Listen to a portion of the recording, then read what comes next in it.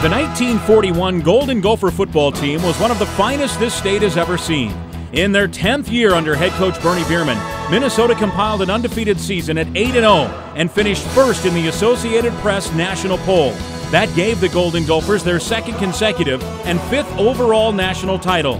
That season, the Gophers were led by halfback Bruce Smith. The Faribault, Minnesota native took home the Heisman Trophy in 1941 for his outstanding performance and leadership. To this day, 75 years later, Smith is still the only Golden Gopher to ever win the Heisman Trophy.